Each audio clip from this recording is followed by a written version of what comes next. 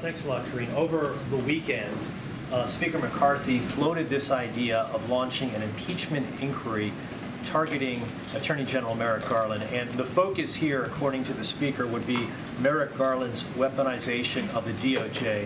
What's your reaction to that idea? So as you've heard me say repeatedly over and over again at this podium is that the President respects the Department of Justice independence.